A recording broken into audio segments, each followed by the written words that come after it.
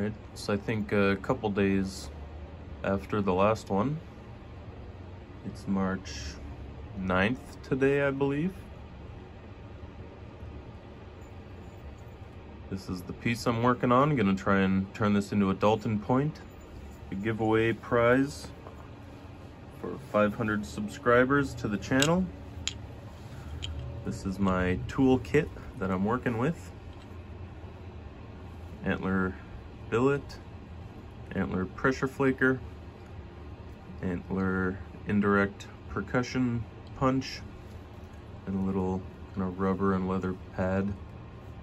I think it's all rubber actually. I need to make something myself, a substitute, prehistoric substitute. Anyways.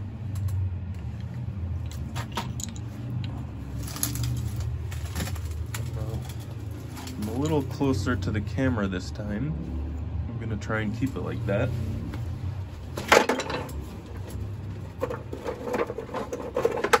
If I can. So, looking at the outline of the piece, I need to take this in, and I can do that by pressure flaking this way and then setting up a platform to hopefully take a series of flakes down this way.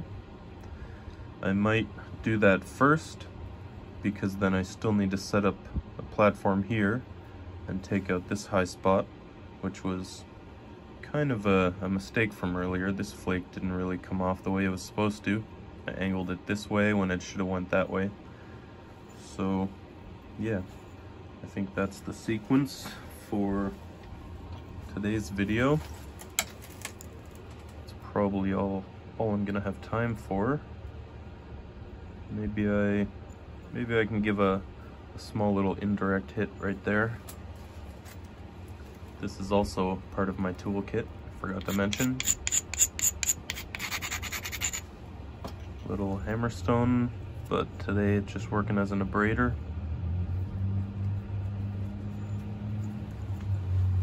I gave this a small little sharpen grind. This is how I like to have the tips of my pressure flakers. Kind of blunt with some facets on it.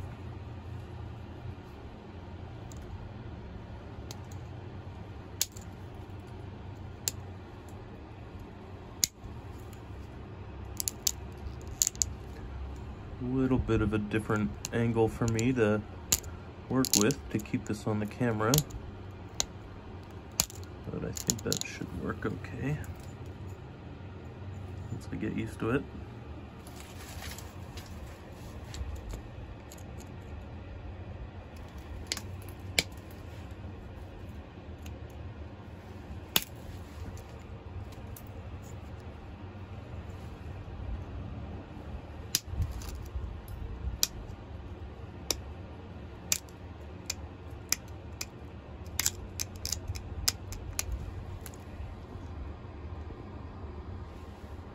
That's probably better there.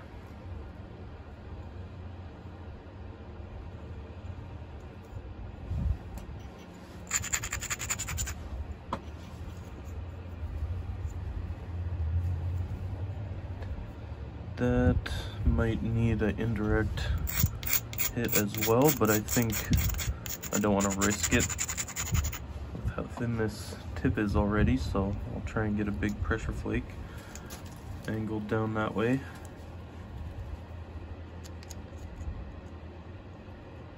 Use my leg as leverage. Oops. Yep, one of those days, I guess. Dropping everything. Alright, well, I can set something up here and try to get rid of that after I take some flakes down this way.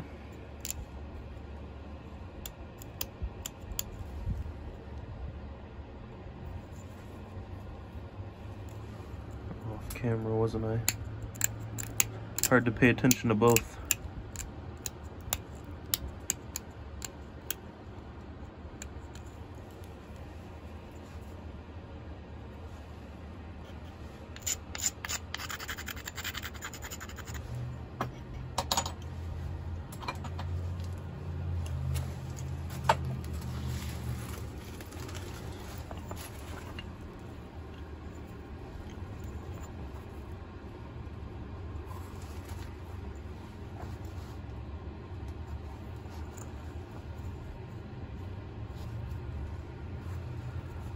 Hopefully the camera won't get in the way here when I'm trying to swing this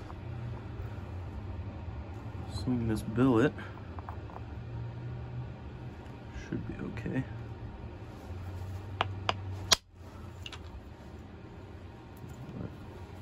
Kind of exploded a little bit, but it worked out okay.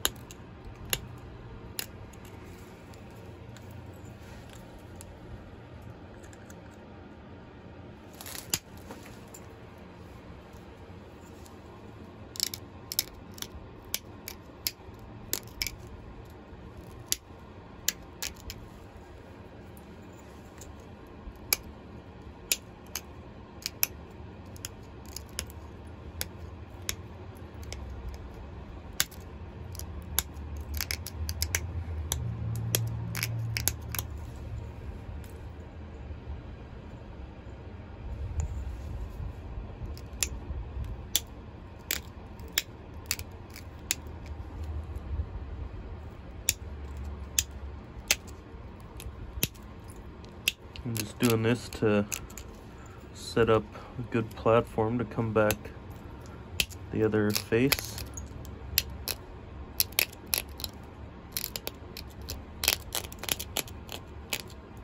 Continuous platform if I can.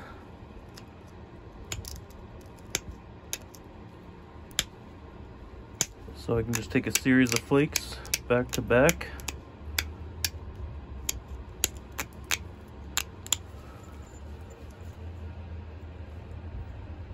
Okay, I think maybe I can take a nice flake down this way. Just gotta make sure this edge is not too weak.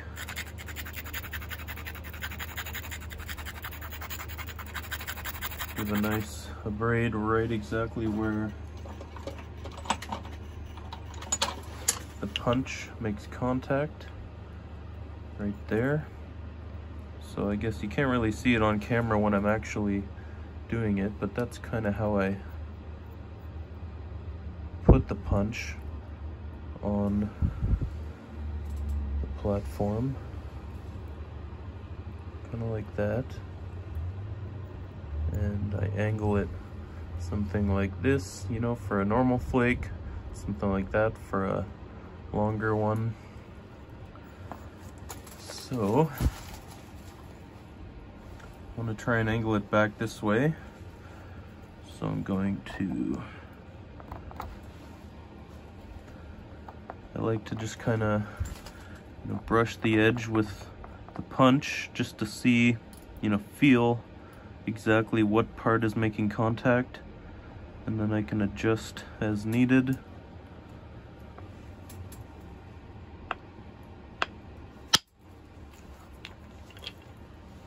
Nice. Finally got rid of the last of the cortex there.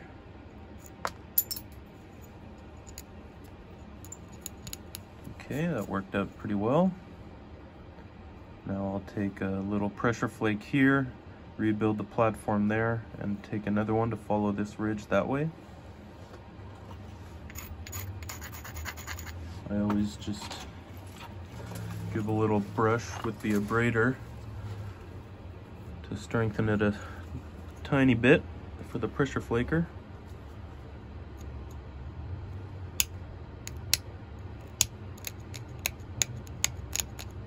It is quite different filming this close to the piece.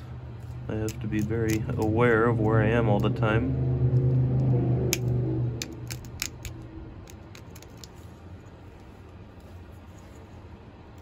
So this little small part right there is just a little too sharp.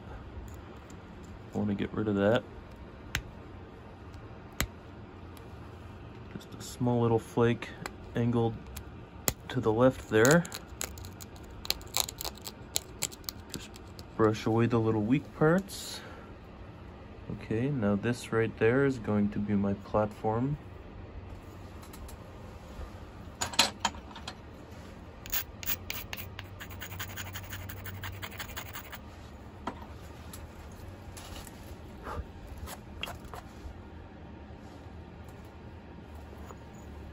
I don't have to angle it so heavily towards the back, just a little bit. It's going to want to follow that ridge.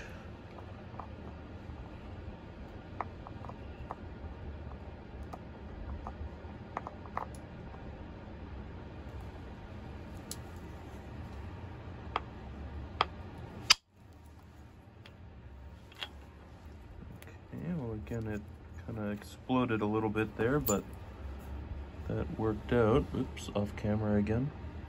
That worked out.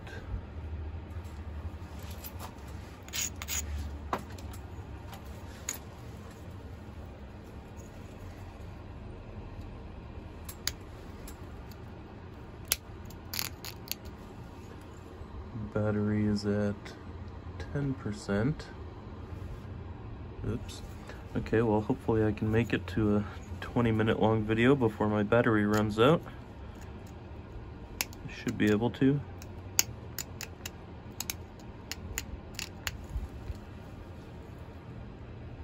I think maybe I can set up another platform right away and then take off this step termination that, you know, from a little mistake I made earlier. And I said I'll remove that later when I can. Well, that time is now. So there's the platform. I'm going to not hold it at such a hard angle, but you know, I just want to fan out this flake, get a nice wide, flat, you know, thin flake, get under this step fracture and make it look nice. This isn't a crazy thinning type flake.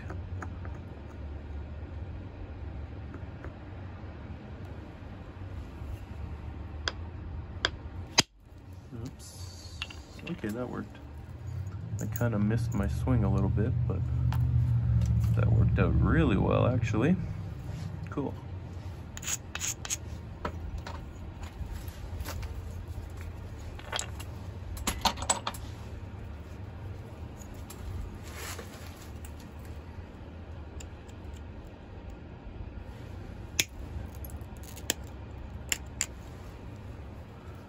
I'm gonna need to either sharpen this pressure flaker or make another one when I get down to the really fine details. Maybe this will stay my kind of more blunt pressure flaker, and I'll make another one that can handle the you know, the late stage stuff and any notching or serrating that I'm gonna do.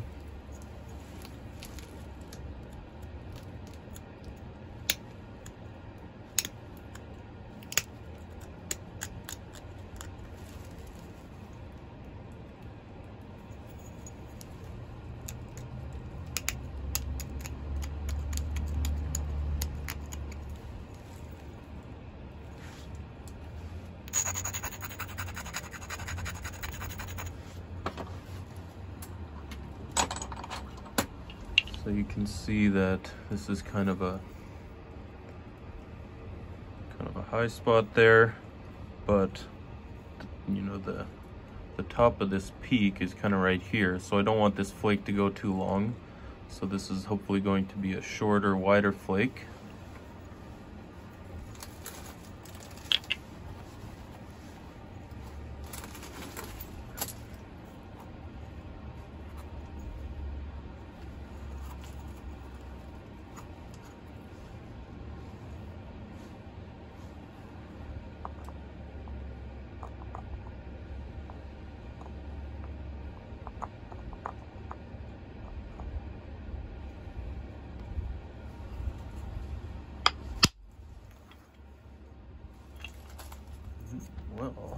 That was a little more than I wanted actually, but you know what?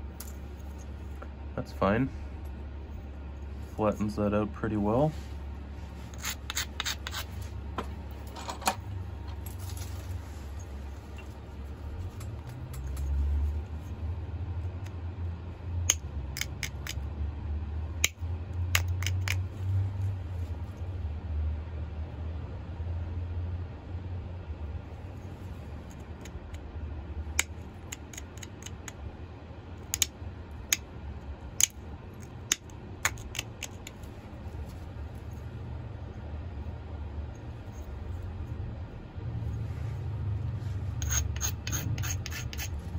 I could take another larger flake here, but I don't really.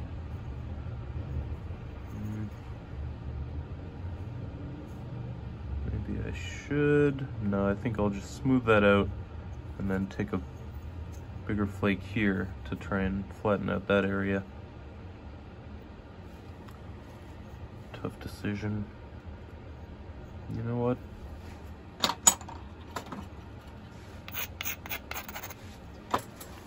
Do it. Try and take a, a narrower blade-like flake to follow that ridge. Angled slightly towards the tip.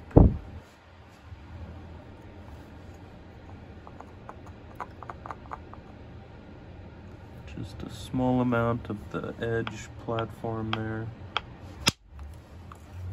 Oh boy, that was way too much. Oh no.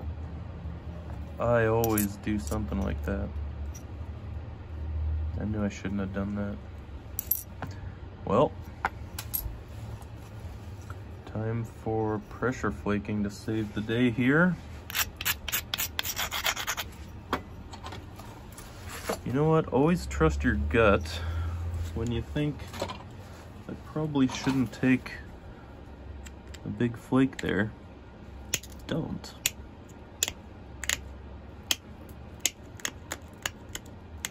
One day I'll learn my lesson.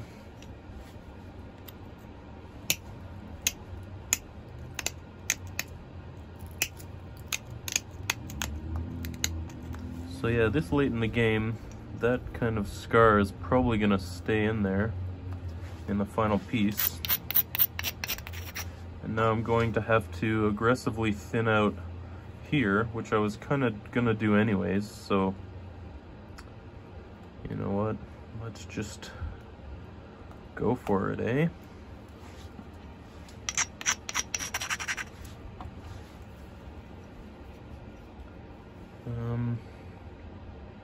Yeah.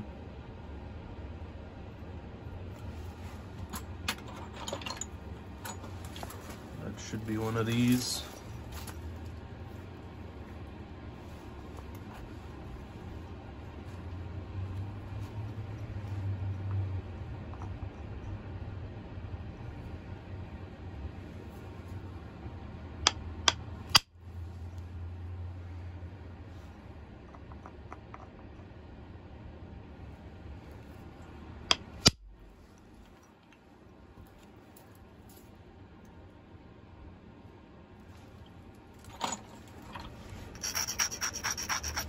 Didn't sound or look great, but that worked out well enough.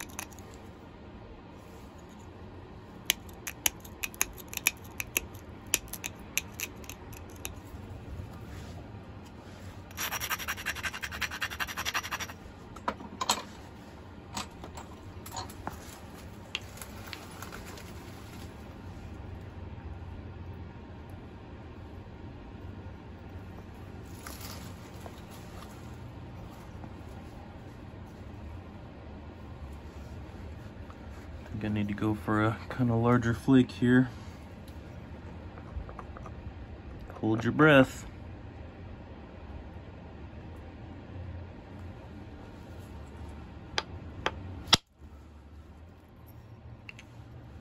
Cool. Wow. Really cool, actually. Wow. That was dope. I don't say that often. That was dope. Okay, so, you know, quite a lipped flake there with a very, very diffused bulb of percussion. You know, the energy spreads out very quickly and then continues spreading out.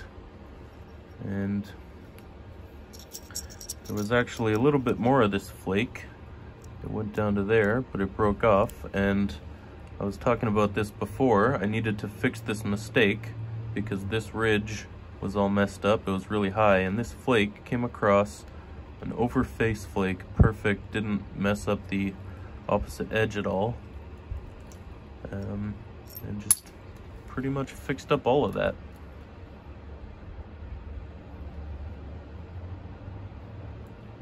So this thing's still looking pretty irregular. I'm gonna have to do a whole bunch of pressure flaking after I finish all of the thinning and indirect percussion work here. But, you know, this piece is going to be much thinner than I was expecting until I took out this really bad flake. And you're always going to see that mistake in the final piece, whoever gets this. So, I don't know, that's kind of cool, I think.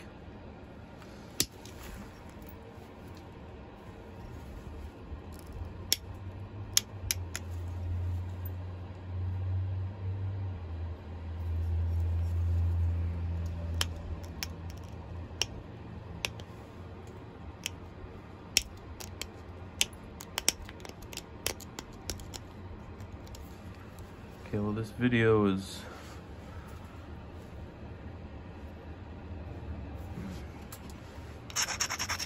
over 23 minutes now, and my battery was at 10% over 10 minutes ago. So I'm probably gonna finish this up now after this flake. I kind of need to resharpen this pressure flaker. It's not the right angle to take big flakes. Yeah, that didn't really work that well. Worked okay. The flake must have just flew right to the floor.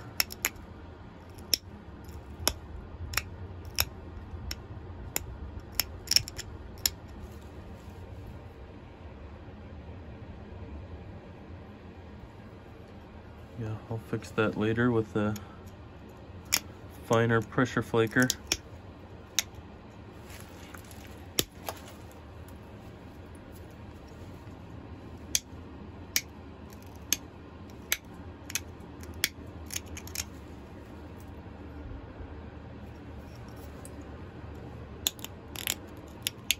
Let's see if I can finish the indirect stage on this video.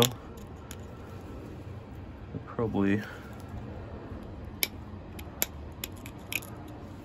at least the last large flake here anyways. I'll probably take a couple smaller, smoother type flakes after this. So I don't want it to come as far as this one did, but if it came to right there, that would be perfect.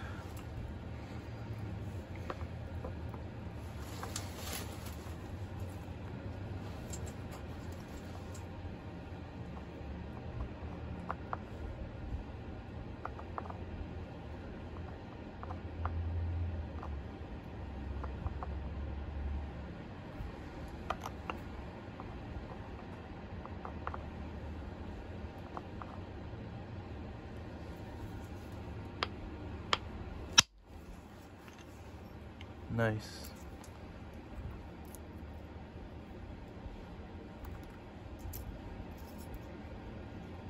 I angled it slightly the wrong way, but now that's created a good ridge here that I can follow with the next one. But this video is getting way too long now, so I'm gonna leave it there.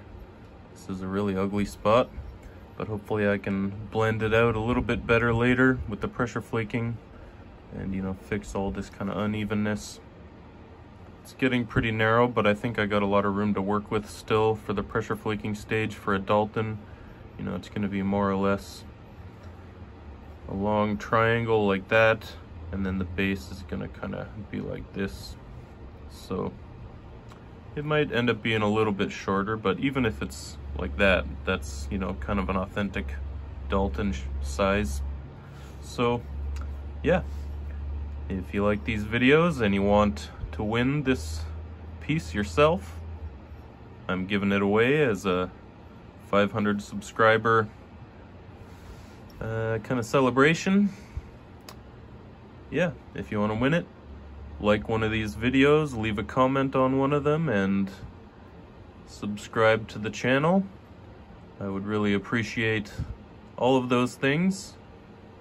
I think maybe in the next video I will start putting some names in the bucket or the clay pot I think I'm gonna use. I think I'm gonna do something crazy, like write everybody's name on a chert flake that, you know, came off during the process of this. I got a whole bunch of them down there. Write your name on a flake, put it in a ceramic pot that I made. And yeah, that'd be kind of a cool way to name the giveaway winner, wouldn't it? Anyways, that's enough for now. On to the next stage in the next one. Probably at least a few more parts to this video series to go. As always, thanks for watching. Catch you next time. Cheers.